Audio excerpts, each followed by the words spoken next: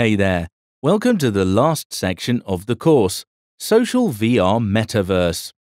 In this section, we will learn about multiplayer networking, then learn to set up a simple scene, and then learn to add multiplayer network and multi-layer virtual reality.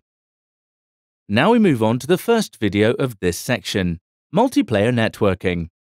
In this video, we will learn about networking services, architecture, differences between local network and server, and finally learn about Unity networking system. For many people, the visceral experience of socially interacting live with other people in VR is at least as dramatic as the difference between using Facebook versus browsing a static website, or sharing Snapchats versus viewing an online photo album. It's very personal and alive. If you tried it out yourself, you know exactly what I mean. Now we're going to look at how social VR experiences can be implemented using Unity. There are many approaches, from building it from scratch to plugging into an existing VR world. Before we begin implementation, let's take a look at what multiplayer networking is all about and define some terms. First, we will learn networking services. Consider a situation where you are running a VR application that is connected to a server, and several of your friends are running the same application on their own VR rigs at the same time. When you move your first-person view within the game, shoot things or otherwise interact with the virtual environment, you expect the other players to see that too. Their version of the game stays in sync with yours and vice versa. How does this work? Your game creates a connection to a server. Other players are simultaneously connected to the same service. When you move, your character's new position is broadcast to each of the other connections, which then updates your avatar's position in their own views. Similarly, when your game receives the changed position of another character, it is updated in your view. The faster, the better. That is, the less delay, latency, between the send and receive messages and the corresponding screen updates, the more live or real-time the interaction feels.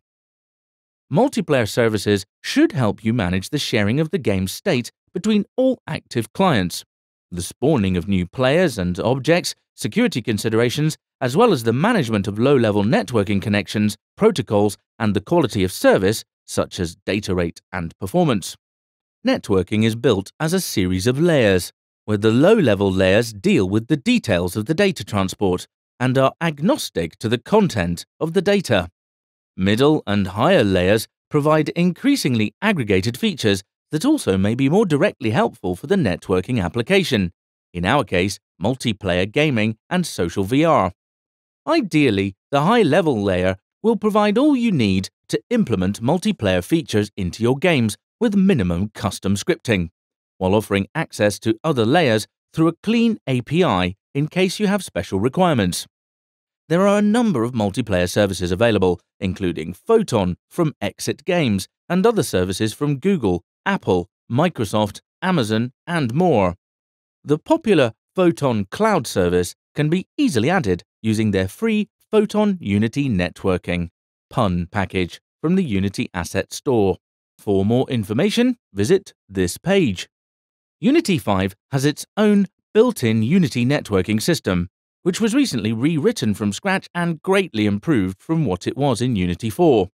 Unity networking reduces the need for custom scripting and provides a feature-rich set of components and API that tightly integrates with Unity. The network architecture. The key to networking is the client-server system architecture. We see this all around us in today's world. Your web browser is a client and websites are hosted on a server. Your favorite music listening app is a client, and its streaming service is a server. Similarly, each instance of your game, when connected to a network, is a client. It talks to a server, which communicates the status and control information between all the other game clients.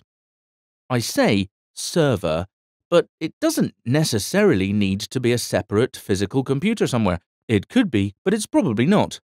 It's best to think of a client and server as processes, instances of a program or an application running somewhere. A cloud server is a virtual process that is accessible via the internet as a service. A single app can sometimes act as both a client and a server at the same time. This latter case, where the server and client are one, is said to be running as a host. With Unity, networking games can be run as a client, a server, and/or as a host. Even so, a public IP, Internet Protocol address, is needed for game instances to talk to one another. A lightweight relay server can provide this service with minimal resources. Next, we will learn about local versus server. In Unity, you can use scripting to create or instantiate new objects during gameplay. In a multiplayer situation, these objects need to be activated or spawned locally as well as on the network, so that all the clients will know about it. A spawning system manages objects across all the clients. It is important to make a distinction between objects that are local player objects versus the network ones. Local player objects are owned by you on your client. For example, in a first-person experience, your player's avatar will be spawned with a camera component, whereas the other player's avatars will not. It is also an important security consideration to prevent users from hacking a game and changing other players' characters. Local player objects have local authority. That is, the player's object is responsible for controlling itself, such as its own movement. Otherwise, when the creation, movement, and destruction of objects are not controlled by a player, the authority should reside on the server. On the other hand, server authority is needed.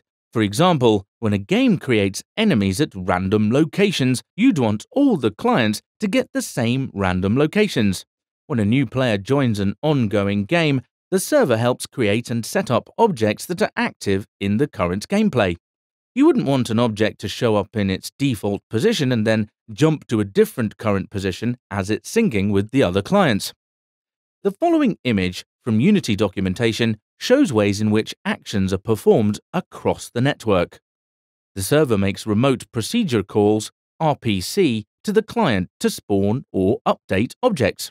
The client sends commands to the server to effect actions, which are then communicated to all the remote clients. Real-time networking is a deep engineering discipline.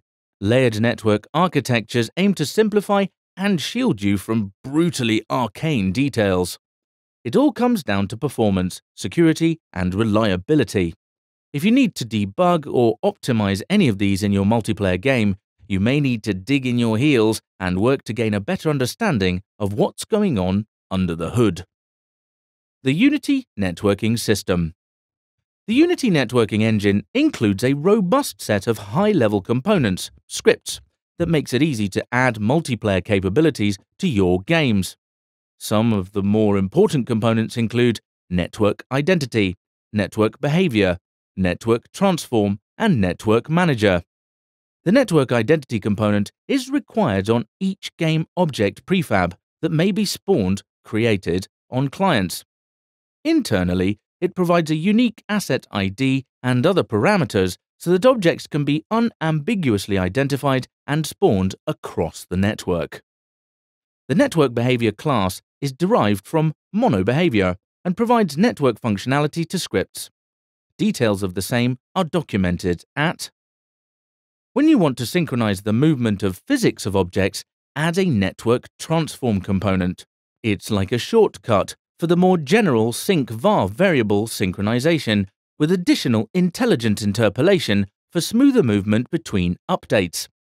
The Network Manager component is the glue that puts it all together. It handles the managing of connections, the spawning of objects across the network, and configuration. When new player objects are spawned, you can specify a spawn position in the Network Manager component. Alternatively, you can add a game object to your scene and give them a network start position component, which can be used by the spawning system.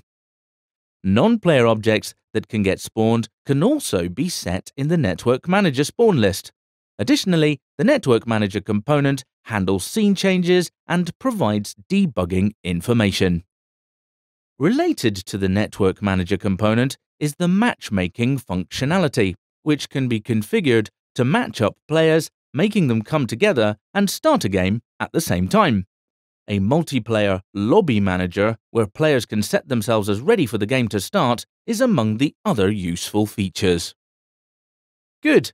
In this video, we learned about multiplayer networking. Wow,